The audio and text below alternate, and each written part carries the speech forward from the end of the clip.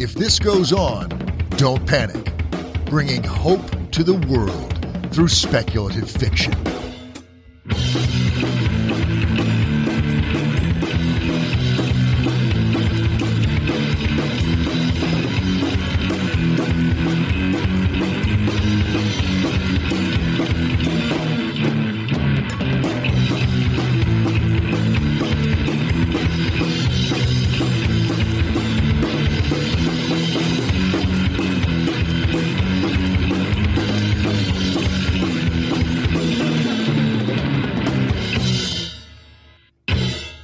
Hello and welcome to If This Goes On, Don't Panic. In this episode, we have author and community organizer Maurice Broaddus.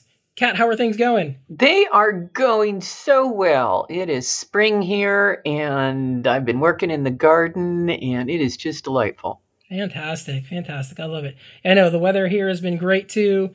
Kids are loving it. I'm loving them not being in the house all the time. So things are doing well as well. One thing I want to bring up really quick, because we have to do a short intro and a short outro today, is that we have a new producer. His name is Ken Schrader, and I just want to give a shout out to him. He's been working with us on a couple episodes at this point, and he's doing a fantastic job. And I just want to say thanks to him and welcome aboard. Ken's a good guy. I think that should be really good for us. Yeah, definitely. He seems right in tune with everything we're doing. I love it. You know, it's always scary when you put stuff out there into the world, into the internet world, and you're just like, I don't know what's going to come back at me. It could be good. It could be trolls. Who knows? There is no telling. Absolutely none. So, all right, let's take our quick break right now, and when we come back, we'll have Maurice Broaddus with us. Yay! Okay, we're back. Today we have Maurice Broaddus, an accidental teacher at the Oaks Academy Middle School, an accidental librarian at the school library manager, which is part of the NDPL shared system, and a purposeful community organizer. There he is the resident Afrofuturist at the Kepra Institute. His work has appeared in Magazine of Fantasy and Science Fiction, Lightspeed Magazine, Beneath Ceaseless Skies, Asimov's, and Uncanny Magazine, with some of his stories having been collected in The Voices of Martyrs. His novels include the urban fantasy trilogy The Knights of Breton Court, the steampunk novel Pimp My Airship, and the middle grade detective novel series The Usual Suspects. As an editor, he's worked on Dark Faith, Fireside Magazine, and Apex Magazine. His gaming work includes writing for the Marvel superheroes, Leverage, and Firefly role-playing games, as well as working as a consultant on Watch Dogs 2. Learn more about him at mauricebroaddus.com. That's MauriceBroaddus.com. Welcome, Maurice. Hello, glad to be here. I was just thinking it might have been a shorter intro if you just said, Maurice does everything cool.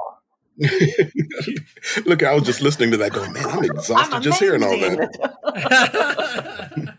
You know, not too long ago, I was saying to our other co-host, Diane, that writers are like the busiest people in the world. You all do everything. Yeah, it keeps us busy. You know, I got to wonder how you all manage it. It's just crazy. I actually get that question quite a bit. And I think part of it is just the intentional way I've kind of stacked my life, as it were. Mm-hmm. I start by, I'm a writer. And I center that first, and then I bring my family on board as my team. They're part of that business infrastructure, as it was for me as a writer, and that's just the way it's been for a while. You know, with my wife, for example, she's my de facto business manager because I'm just in it for the writing, for the creative challenge. But, someone has to be about the business of it. And so she's just like, I'm make sure the money's coming in and all that kind of stuff. And then my sons, for example, they are my quote unquote personal assistants. Mm-hmm. So when I go out to conventions, I usually have one of them with me. Yeah.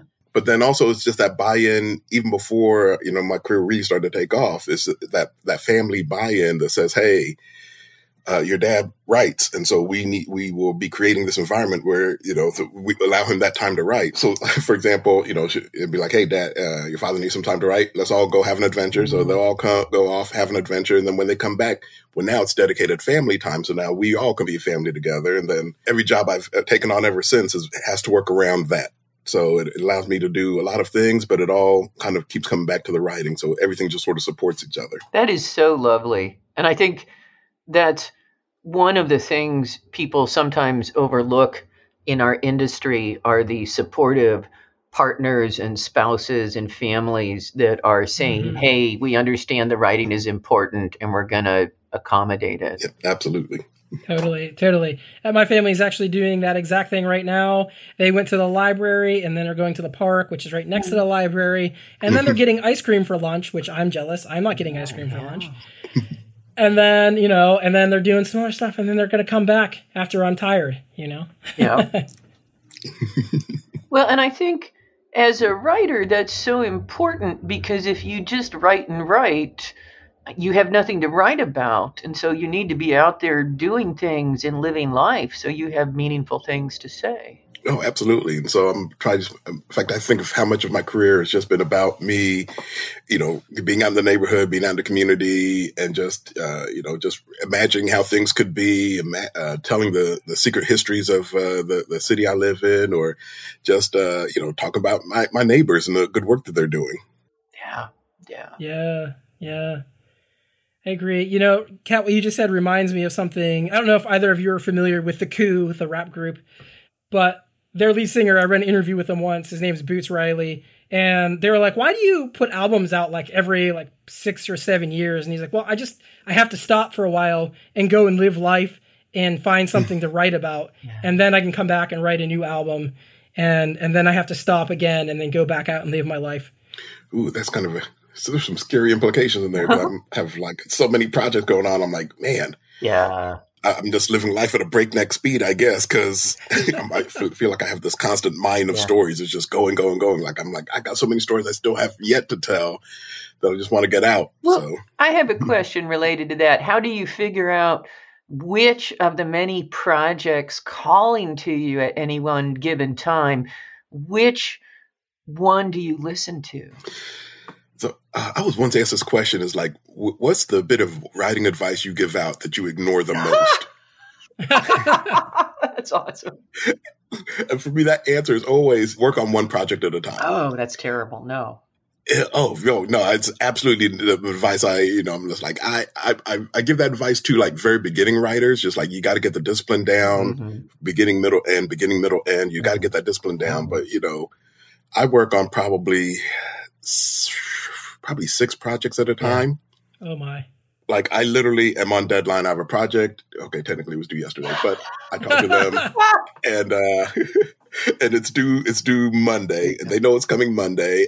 But I also know that even leading up to this, if I get stuck or if I'm just I'm not quite feeling the energy for this project yet, then I'm okay, well, let me go ahead and turn to this secondary project just I can move it forward a little bit until I feel my legs under me, to finally push through and do this project that's due in 2 days.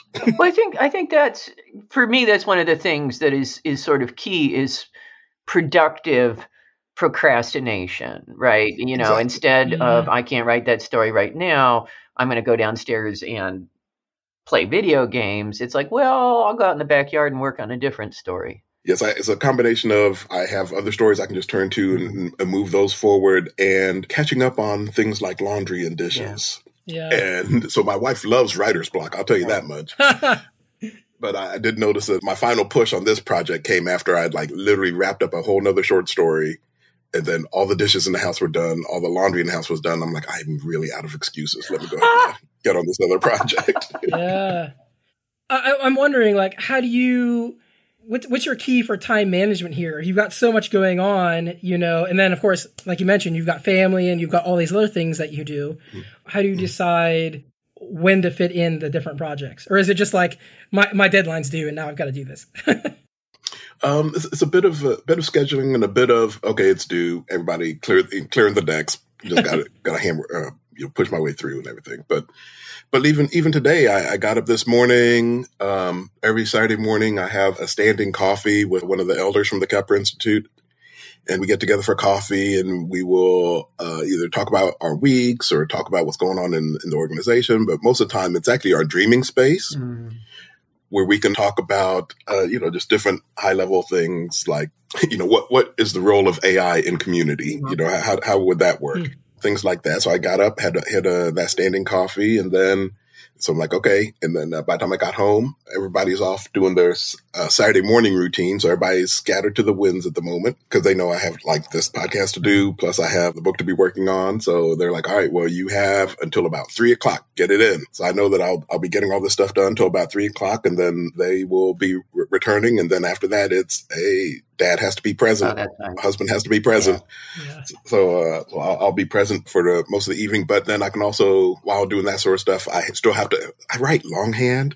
Mhm. I do all my writing and editing by longhand. So at some point, I do have to type that stuff in. So that's one of the things I've been given permission that while we're watching TV or movies or something together, I can go ahead and also type stuff in at that point too. So so it's all it all kind of. It's a machine that's taken a while to evolve, but we've finally gotten there. Yeah. I have a question that I have jotted down, which is very important that I ask, because you have, Maurice, a story in an anthology that Jen Brozek and I have coming out this fall, I think, The Reinvented Detective.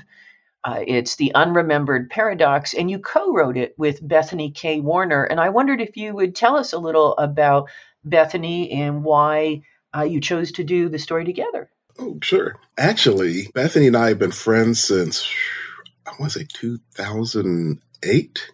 Nice. She's actually, she was the founder of my local writers group. Oh. And so we've been, and that has been my longest tenure in a writers group without it blowing up or me blowing it up. So we've got a pretty good run. And then, like a few years ago, we just got in our heads of like, we should probably just do something together because, I don't like, we have this mythology about the lonely writer toiling away in the basement all by themselves. And so I've always tried to push against that going, you know what, how can I make this more collaborative? How can I, involve my friends in part of this process? And, because this is all joy for me. So it's like, how can I invite other people into the joy in one way or another? Oh, awesome. And so me and Bethany were just like, what we've never done? We've never actually worked on a story together. So let's work on a story together. And so we wrote the first draft of this story, and then we looked at it, and we even sent it through our writers group, and we were just like, yeah, so this story is fundamentally broken. And we don't know how to fix it. So we're going to let it sit for a while. And so then when the opportunity came up for this anthology, then we were just like, wait a second. Let's pull that story back out. Nice. Because now we've had some time to think about it. And then we were just like, oh, you know how we need to fix a story? It needs to be told from an entirely different POV character. Oh, perfect. So we went through and did that process, and it was good. And so it was good for a lot of different reasons. So one, obviously we got to work together. Two, it's that whole process of like, letting some time pass by and then taking that critical eye to the work also. And then three, Bethany had actually, in the times from when we first wrote that to when we came back to revisit it, she'd fallen into a writing slump. And she just like, overthinking her writing and, whether or not, she should even pursue this. And I'm like, no, let's return to the joy. Oh, yeah. So we dove back in, and then she, and again, she, it's part of that. And part of the other thing is like, you get to see another writer's process and how they do stuff. And she's like, you really just slap stuff at the wall and sees what sticks. I'm like, isn't that fun? Yeah. That's awesome. So, we don't have to overthink this. Let's just have fun. Throw ideas at the wall and then see what we have, and then play in the mud. That's all part of the thrill for me. And so she got in the mud with me and started flinging stuff around also. Oh, that's so much. And so by the time we were done, she was just like, oh man, I'm ready to tackle my next project. So she was off and running again. Awesome. Nice. That's great. Well, it seems like one of the places where collaborative storytelling really occurs is often nowadays in games. And I was curious, is there a particular game that you're playing right now? And Alan, I don't mean to cut you off if you have stuff you want to ask. No, go ahead. I wanted to talk about games too. Okay, good. There's not a game that I'm playing particularly right now, only because games will suck me in. and I'm like, oh, I can't afford it. I got so many projects at the moment like that are on hard deadlines, and if I distract myself with games, I don't know if I'll ever come out. It's like reading anime. My students are always trying to get me to read anime, and I'm like, no, you're not going to suck me into that trap. Anime is a black hole, and I would never escape it. So no, I'm not jumping in. Of course, Yeah. that being said, I was out and about in the community a couple weeks ago, and I ran across this game called Black Wall Street. And it's kind of a take on Monopoly, except it's set in Tulsa and so everybody has to go through the business practice of developing your LLCs and building this cooperative Black business network, all based on Black Wall Street. And so it's part education because you learn about what Black Wall Street meant to the history of Black people in this country. It's doubly part education because then it's literally about what are the steps to build a business. And so you have to go through the steps of building a business. And then it's all a gamified process. And so then we end up playing the game. And so it becomes this really good teaching tool, this good learning tool. And I'm just like, oh, this is a really interesting model. And so I've been kind of carrying that with me. I actually have another couple of gaming consulting projects I'm working on here in town. So I'm just like, okay, that's first and foremost in my brain right now. That's fascinating. I just saw recently there was a game that came out that will help you file your taxes. I read about that. Yeah. Yes. It has to. I looked at it, and it has to be, unfortunately, tax form that's simpler than the one that I'm using. Well, yeah, and that's actually one of the things we're looking at the Kepler Institute. One reason I brought the game to everybody's attention was like, hey, what does it look like to gamify some of the community work? And so that's something that we've been thinking about as an organization for a while too. So this all of a sudden this pops up, and I'm just like, okay, let's tease it apart and figure out what this means and how we can look at the work. That's fascinating. Super interesting. Yeah, that's relates a lot to what I do at my job, actually. We might have to talk after the podcast is over. But seriously, though, like, what's you've worked on games. Kat, and you've worked on games, too. Not as much. I was wondering what the creative process was like for working on a game and how that relates to your writing process. It originally started because I go to a convention called Gen Con, which is basically in my backyard, right? And so it's the largest gaming convention. And originally it was like, okay, how can I, thinking through the business side, for example, of writing, I need multiple income streams. And so there's all this gaming work and gaming possibilities out there. So let me start networking it in that arena. Turns out a lot of that work is with editors who are in other areas of publishing also. So it's literally just building your same overarching network. So there's that piece in place. But then I started applying for some of the writing gigs and everything. And so the test was always, all right, so you say you want to write for this project. And I think the first one was that leverage project. And so they were like, all right, so if you say you're familiar with the brand and everything, so here's a pitch. We need you to write. And they gave me my writing assignment. And it was like either 500 or 1,500 words, somewhere in there. And they're like, okay, and we need you to turn this around. You have 36 hours. Oh, wow. So then I would, turn it around and get it in. And then they gave me another one and I turned it around. They're like, okay, so now so that's how I got started. And then that was actually probably the biggest help in terms of my writing was that whole, you know what? I only have 36 hours. Mm-hmm. I can't overthink this because at the time, I think this was during my first novel trilogy, the Knights Breeding Court and everything. It was during that trilogy, and I was really, really, we'll just say, considering all of my words precious and overthinking them and all that kind of stuff. And it's like, no, you ain't got time for all that. And so that's probably the biggest thing I've applied is that whole, all right, let's not overthink this. Let's just get in there and get the writing done and then see what we have after that. Because everything can be fixed in revision, if nothing else. So let's just not overthink it. Let's just go in and just be carried by the thrill of words and story and just get caught up in it and just whatever comes to your head, get it out on the page and we'll fix it later. Mm-hmm. And that was so freeing for me as a creative. And it's applied almost too much so lately because, like I said, I'm waiting till the last minute and I'm going, well, I got till Monday. Oh man, that's about 36 hours. I probably got some time I can kill in between now and when I need to get it done. So, but that whole discipline of getting it done fast and turning it around, that's been vital to my writing process. That's awesome. Great. Is there a particular game that you've worked on that you just really, really enjoyed? Yeah, I mean, the Watch Dogs project, so that was one. Also writing Marvel superheroes because the first time, actually, I ended up writing a lot of the shockingly, I wrote a lot of the Black Panther sections for that game. But there was the Watch Dogs 2 project. And like I said, the way my life is built, everything sort of stacks on each other. And I didn't realize how much street cred that video game was going to give me when it came to managing a classroom. Because this was like during my first year of teaching. And so I had a class, and I was out of my depth in this class anyway, because it was a technology class I'm teaching middle school students, and me and technology have a complex relationship. I'll just say it that way. And so this class was starting they they're middle school students, so they can sense weakness. And so they were starting to act up. And so they were all over the place. And so at one point they were like changing their screensavers to Watch Dogs 2 and things like that, because that was the big game. And I was like, oh man, that's Watch Dogs 2. And they're like, oh, what do you know about Watch Dogs 2? And I'm like, I was one of the writers on it. And they were like, wait, what now? I'm like, yeah, check the credits. I was one of the writers on that project. And then the student was like, everybody be quiet. Mr. Broaddus is speaking now. I was like, oh, yeah, okay. So that game has done a lot of work for me.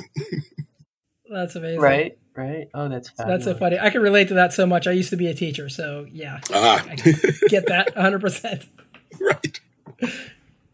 You're a pretty funny guy. I met you at Worldcon, and immediately within like 5 minutes, I'm like, I need to get this guy on the podcast somehow. He is hilarious, and he's doing so much cool stuff. You know, how do you convey your sense of humor in your writing? You know, how do you make that work? And do you have any tips for folks out there who want to write humorous stuff? Yeah, it's always project dependent, because humor is like any other tool in the writer's toolkit, right? So it's about, how can I deploy this, and when do I need to deploy this to affect the mood I'm trying to go for in this story? So sometimes it's a matter of, I'm talking about some pretty heavy topics. And so I'm like thinking of my novel, Pimp My Airship. Mm-hmm. And so in that novel, I mean, I'm dealing with some pretty heavy topics. I'm talking about over-policing, talking about oppressive systems. I'm talking about late-stage capitalism. I mean, you can just tick off topic after topic after topic that I'm addressing in this book, right? Mm-hmm. But if you read the reviews of it as, wow, that was one of the funnest romps I've ever had in reading this book. And that's because I was very intentionally using humor to diffuse the heaviness of the topics that were being talked about. Mm-hmm. And that I was doing that very deliberately for a specific effect, because I knew some of the territory I was covering. And I'm like, I don't want to lose sight of my first job, which is to entertain the reader. Mm-hmm. Mm-hmm. I say all the time that, I write for me, but I publish to be read. And so my first draft's always just for me, but in that second, but if I'm thinking about it for publication, then it's like, all right, so let me do the rest of my job. The first draft is just me venting whatever is in me, but now I'm going through with the deliberation of, all right, so let me make sure I can carry the reader along for this ride. No matter where they are, however they're coming at this, I want to be able to capture that reader and just take them along on this ride. And I knew with the characters I created for that story, it's like, look here, these characters, you will follow these characters anywhere they go. But that was with a deliberate use of humor. And humor is tricky. Mm-hmm. So I have a couple buddies. Howard Taylor is one. Jeff Strand is another who really humor is just part of their brand. And so I whenever one of them has a class, a panel, a seminar, anything on infusing your work with humor, I'm always tracking them down and sitting in on those classes. I do have a reputation for being a funny guy, which makes it really intriguing that most of my career was in horror. And people were like, but those stories are so dark and you're so funny. I don't know what to do with that. And I'm like, yeah, I get that all the time. It's always about, which stories am I going to use that effect in? Right. You pick the projects wisely, because there's been plenty of times when I've been writing a horror story and I have a great joke for it. And I'm like, and I can't use it because it blows the mood of this scene. Yeah. But then I will just, save that joke. And if I have to, I'll write a whole nother story around that joke just for an excuse to use that joke. Because I'm like, if it's good, I'm going to keep it and I'm going to use it somewhere. Right. Yeah, that's interesting. That's interesting. We had Martha Wells on, I don't know, 3 episodes ago or 4 episodes ago or something. And she was saying some of the same things you were, that humor's pretty tricky to write. You just kind of have to be yourself and hope it conveys. You know what I mean? Right. Well, I think humor also depends on confidence if that makes sense. Just sort of be the delivery sometimes is as funny as anything else. Well, yeah, because I think about the middle school books I have, for example, and again, I'll cover a lot of pretty heavy topics in those books too. But I also know that I'm going to lose my middle schoolers quickly if I'm not, thinking like them and doing jokes like them, and it has to be pretty rapid fire to hold their attention too. So that's always an interesting. Speaking of revision processes, that's always a fraught process too. So how do you approach a revision? Let's say like when you came back to the story that you and Bethany co-wrote, like how did you find your way back into it? Let's see. Actually, I'll back up because I learned the lesson of how I did that through a different project. Oh, interesting. Let's hear about that. So it was with my second middle school book, Unfadable. And when I turned in the first draft, the editor was like, "We really like this story, but it's fundamentally broken. Mm-hmm. And we don't know how to tell you how to fix it, but fix it." I'm like, "Oh, okay." And so what they said, I can't even remember the words they used, but they were like, do a reverse. It's almost like a reverse outline in a lot of ways. And so basically what I ended up doing is I took a bunch of 3x5 cards.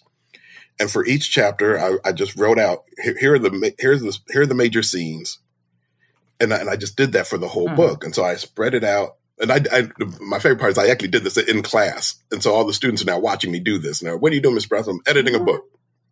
And so I'm talking through this. So I've laid out all the chapters on the ground and all the note cards underneath it and the storylines represented on each note cards. And just by looking down at, and I just take like 5-10 minutes. I'm just staring at the story. And I'm just like, oh, I see the problem. It was one character thread when the journey the storyline that maps out the kind of like the secret origin of the main character. Well, it was all tangled up and all balled up in like the first third of the book. And so then I just rearranged those note cards to spread the story out. So now it becomes a running thread through the whole book. And so then the editing process was literally just me cutting and pasting the storyline into the right order and then seeing what I had. And then all of a sudden the book flowed in a totally different way. And so when I turned that back in, they were like, and this is it. This is it. And so it's that process of, all right, let's just break the story down and see what sort of pieces we're working with. And then see how is the story reading to us. And so when we did that process, then it's just like, yeah, you know what? There's a certain detachment we have with the story because we're telling it from the wrong point of view. It's this character who we'd introduced as a periphery character. That's actually the main character of this story. That's who the story should be told through. Right. And so then it's just like, all right, so who's going to do the first pass on rewriting it? So once it got diagnosed, someone has to do that first pass. It's like, all right. That's it. I was going, not me. That's pretty much it. So I was like, all right, I'll try. I'll do the first pass. So I did that. Then she left back in. And so we do go back and forth. But yeah, so it's always that diagnosing of that problem. In fact, speaking of Unfadable, leading up to part of that major revision, I had turned it over to, because I'd like to do as much of my work in front of my students as possible so they can just see, especially the whole idea of revision, because middle schoolers, you're good to get that first draft out of them, much less trying to convince them that they need to do like 3 drafts of something. That's Mr. Broaddus, we don't get an extra grade for all that extra work. Like, no, literally, that's part of the assignment. It really is. Part of the work. And so, but I have this manuscript in front of me, and one of my students, and she is this voracious reader. And she's like, "Mr. Broaddus, that's your book, isn't it?" And I'm like, yeah. And she's like, "Hey, how about if I take it home and I'll read it and I'll give you my notes?" And I'm like, "Really? Okay. You know what? Take the book and give me your notes." Right. The next day, she's back in my classroom. And she just comes strutting into the classroom, and she's got this big grin on her face. And I'm like, "All right, what's up?" She goes, "Mr. Broaddus, I circled all the boring parts for you." And I start flipping through this manuscript, and I've never had a manuscript bleed so much red before. Oh my God. And so I'm just like, oh. okay. But, I fixed all the boring parts. I got the story in the right order. And I credited her actually in the book as one of my official editors for the project. Oh, that's awesome. I love it. And there was another lesson for my writing in that also, which is, people get scared of reviews for, once your book's out there. But if you've ever been reviewed by a middle schooler, you develop Teflon skin after that. Oh, Yes, that is so true. Absolutely 100% true. I love that. So, have any of your students tried to pass off Chat GPT works yet? I'm sorry. Okay, let me. Okay, I will tell this story.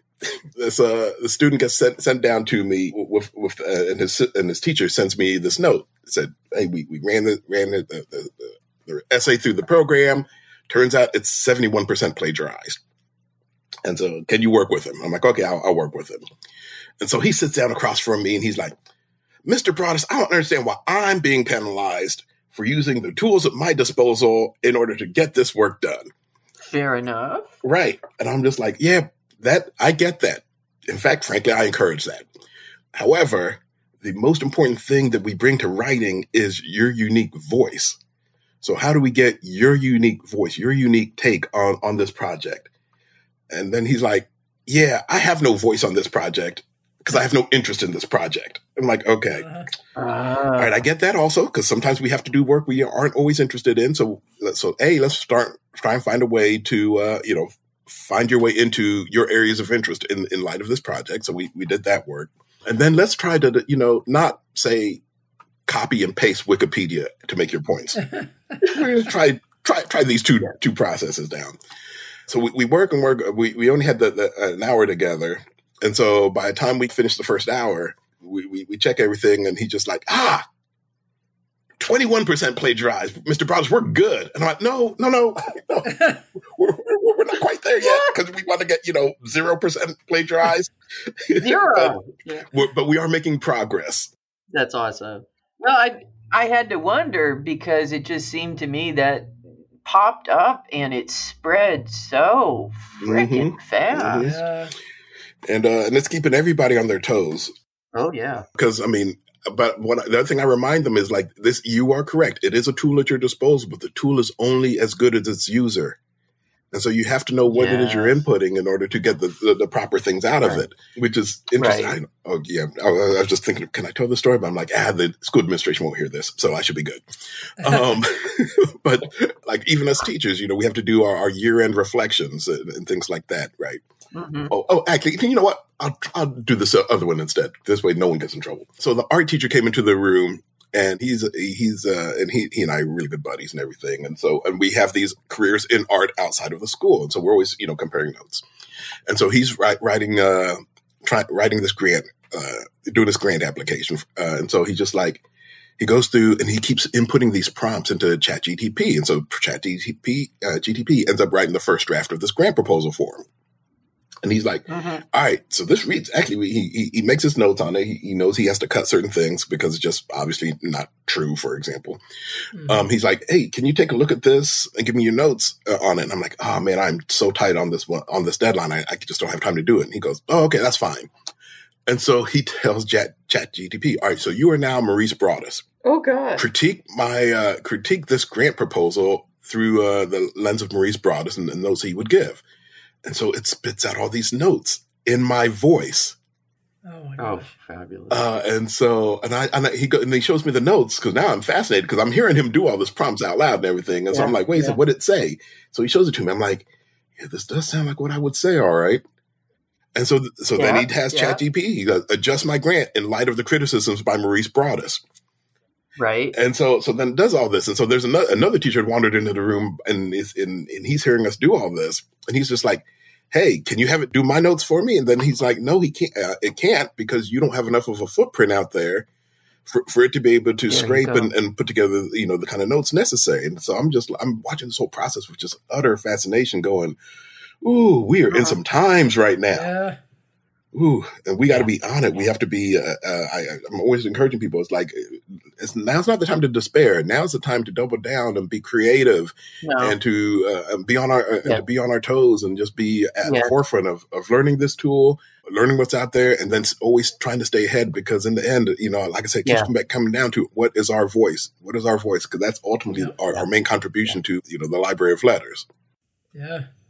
Yeah. Okay, we're already getting low on time, believe it or not.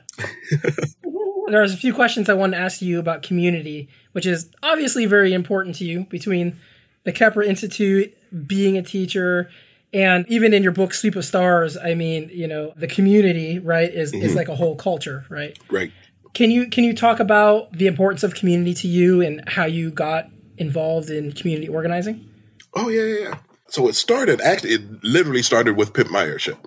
Because the main thesis of Pimp My Airship, I was at a crossroads point in my life, and I'm like, I'm just a writer, but I want to have impact on my community. I want to have impact on the city and the world around me, but I'm just a writer. And so I don't know what it looks like for, to use art to make any sort of like real world change. And so that becomes the thesis of the book, which is when the main character, his name is Sleepy. He's an open mic poet. And he is perfectly comfortable with his place and role in life. He's basically a cog in the machine, but he's found his comfortable spot, and so he's just living his life. And then he gets dragged into the cause, the battle for civil rights and liberties. He gets dragged into this struggle, kicking and screaming all the way through, with the whole idea of like, what the cause needs. It needs your voice. So that becomes like this process. I'm literally just thinking through this whole process through the lens of writing. And then I ended up joining a community organization here in town called the Learning Tree. And so with the Learning Tree, I'm going around and listening to my neighbors, finding out the stories of my neighbors, and reimagining my neighbors in terms of, well, here are the gifts and the skills that you bring to community that you may not even realize you bring to community. So I'm like writing all these profiles of neighbors with their gifts and talents and everything. In fact, one critical moment was I listened to this group of, these, some of them had just come out of prison. Some of them were still dealing drugs or in gangs, and, but it's like, no, all of you are gifts to community. So I've written out these profiles for each of them, and I'm handing them their profiles, and then it occurs to me, I have just handed out these profiles to these very large, hard-bitten men, and I don't know how they're going to receive it. And so like there's this pause, and then they start handing their cards these sheets of paper to each other and going, is this who I am? Is this how I'm seen? And da-da-da-da. And so they're seeing themselves reflected, and their friends are like, no, this is you. These are the gifts and talents that you have. And so now it's like, all right, so you're aware of these gifts and talents. Now, how do we leverage those gifts and talents for you to be a benefit to community? So we get to have those discussions also, and we get to organize through that lens. So that's how it started. And then I realized that, this is starting to impact my writing. So I'm starting to write, some of these folks reimagined as, with powers or with magic or with these other elements, and all of a sudden my writing takes a bit of a turn on top of that. So now we've gone from Pimp My Airship to my short stories have been impacted. And so now I'm sitting around and I've found my way to the Kepler Institute, and I'm like, oh, what are we working towards? What's the kind of world that we would love to create? And so I basically spend a year just sort of thinking through that and thinking through, all right, if we have a blank page and we get to create on our terms, what does the education system look like? What does the economic system look like? What's the role of art and technology in this world? What's the power of story when it comes to policing? And what's the role of AI in community? And this is actually how the coffees with the elders started, because we would just get together on Saturday mornings and just dream about possibilities. Mm-hmm. And so now you see this process of like the work inspiring me, and then I start create stories, and the stories impacts the work, and then that work then comes back to impact me. So we begin to create this sort of continuing circle of the impact of story and community on each other.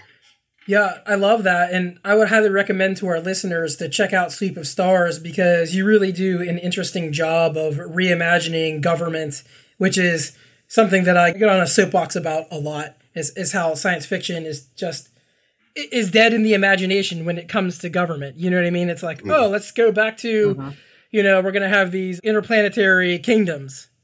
But like, why? Why? Right. Emperors.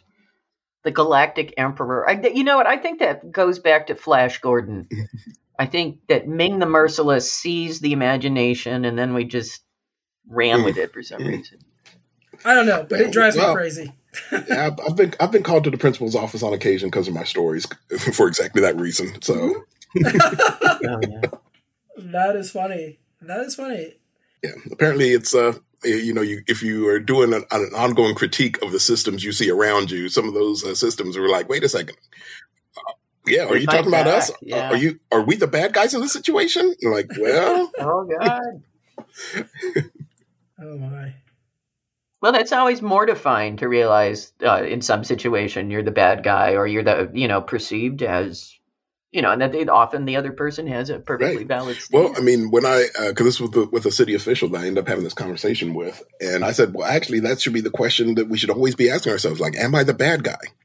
Am I the bad guy? Because it's so easy to get caught up. I mean, because the system is the system. Yes. And so you can be off doing what you see is perfectly fine work. And it probably is perfectly good work. But it's still a part of the system. And the system, its greater job is to carry out itself. And so your good work is still being co-opted by the system to perpetuate a bad outcome.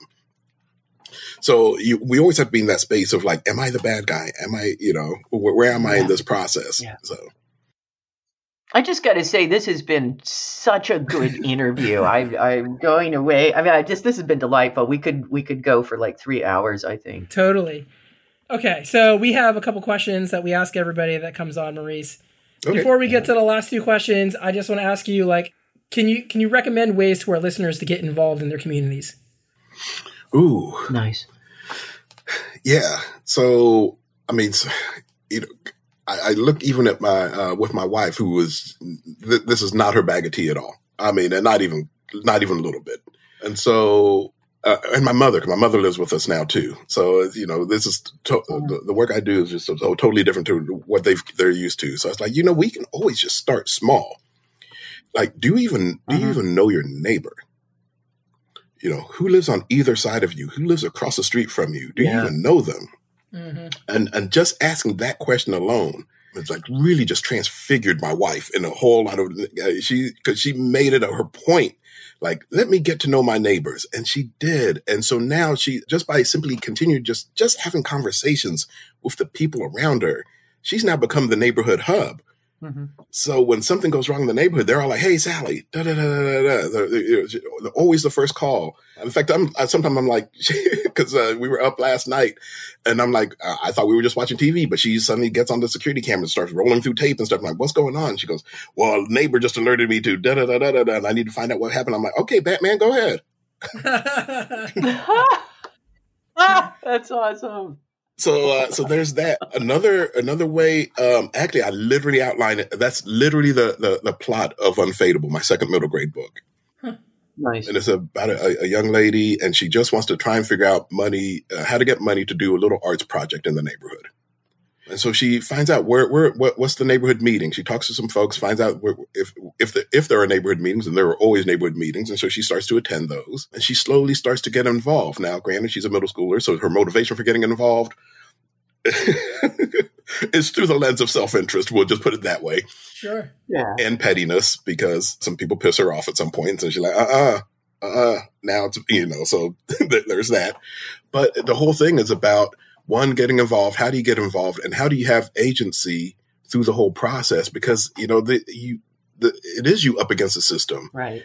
But you have to navigate that. You have to figure out how to navigate that through that lens of agency, and not feeling trapped and defeated as the system is designed to make you feel. And then how do you persevere through all that? And so that literally is the plot of Unfadable.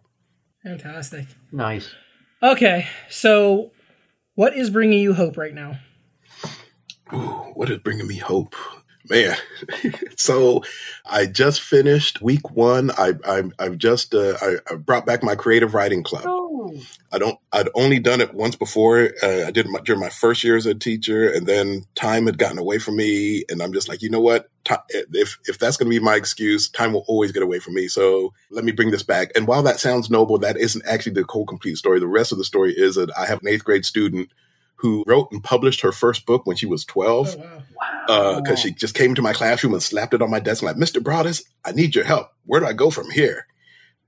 And I'm just like, okay, well, let's figure it out. So I brought back the Creative Writing Club, and it's filled with all these young ladies that are so delightful. I don't have time to even go into the cast of characters that I'm now working with, but they are absolutely, when one described, because the first exercise is always about voice and like, who are you? And how do you bring that worldview that you have to your stories? Because I told them from the beginning, right now, I'm not Mr. Broaddus, I'm Maurice Broaddus, which means I'm going to treat you like my writing peer. So I'm going to talk to you like my writing peer. So let's go. And so when I asked them how they would describe themselves, and when one young lady says, I'm the living embodiment of a Discord chat room. I'm like, you know what? I'm done. Class is dismissed because it's not getting much better than that kind of a description. And so working with them, I mean, that gives me hope. It gives me hope for the future. It gives me hope for the next generation of writers. So it's like, hey, whatever I got, whatever name I got, reputation I got, whatever social capital I got is now yours. How can I use that to help support you all? Because y'all are going to take over the world. So how can I help y'all do that? Yeah, I love it. And very last question. What projects do you have coming up, if you can name them all? And where can we find you on the internet? Well, on the internet, it's easy because it's all MauriceBroaddus.com. Maurice Broaddus, well, actually, that's pretty much it. Twitter, Facebook, all the socials, Instagram, even though, Instagram, technically TikTok, although I've been preemptively banned from actually doing any TikTok by my agent and my students and, frankly, my family. They were like, we don't need you out there doing anything because I demonstrated what my first video was going to be, and they're like, and you're done now. So they cut me off from TikTok pretty early, but all the socials, you can find me that way. Projects I'm working on. Well, it was just announced that I am, so the project that is due Monday is literally all the revisions for this Black Panther book that I'm working on. Mm-hmm. That's probably the big project going on, but as was pointed out, it's like I think all told, I have 4 novels to get out the door this year. The plan is 4 novels and 6 more short stories to get out the door this year. Wow. So that's what's keeping me busy. The big two, so the ones I can talk about would be the Black Panther book and then the sequel to Sweep of Stars, which is going to be called Breath of Oblivion. Yeah. And so those are the two I can talk about, definitely. Yeah, there's definitely some other things percolating that I can't wait to announce. Awesome. Looking forward to Breath of Oblivion, I have to say. Sweep of Stars was quite awesome. Thank you. Thank you very much. Yeah, you're welcome. Thanks so much for coming on the show. We appreciate it. Absolutely. It was my pleasure. Absolutely. And we are back. Before we go on, I'd just like to talk real quick about how you can possibly support us. As we always say, the best thing that you could do is to share us with your friends on Facebook or Twitter or Mastodon or wherever it is that you're using social media these days. If you'd like to support us even more than that, check us out on patreon.com/ifthisgoeson. We'd really appreciate it if you're able to contribute. And we have multiple tiers that you can choose from. Go out, check that out. We also have Ko-fi. So that's Ko-fi. If you go out to Ko-fi, you can give us a one-time donation there as well, which we would also equally appreciate. So now that all of that is done, I want to remind you that at the top of the episode, we said that we are really crushed for time in this particular interview. So Kat has already gone about her day, and so I'm here to take us out of the episode. I just wanted to mention really quickly one takeaway that I'd like to briefly discuss, and that is just about how to become part of your community. I love Maurice's answer. He just makes it sound so easy and something really that all of us could do to make our neighborhoods better. So anyway, I hope you've enjoyed the interview. I highly recommend you check out Sweep of Stars if you haven't already. It is not the easiest read, but is quite an interesting one. Thanks to everyone for supporting us, and we'll talk to you all next time. We're keeping hope alive, one episode at a time.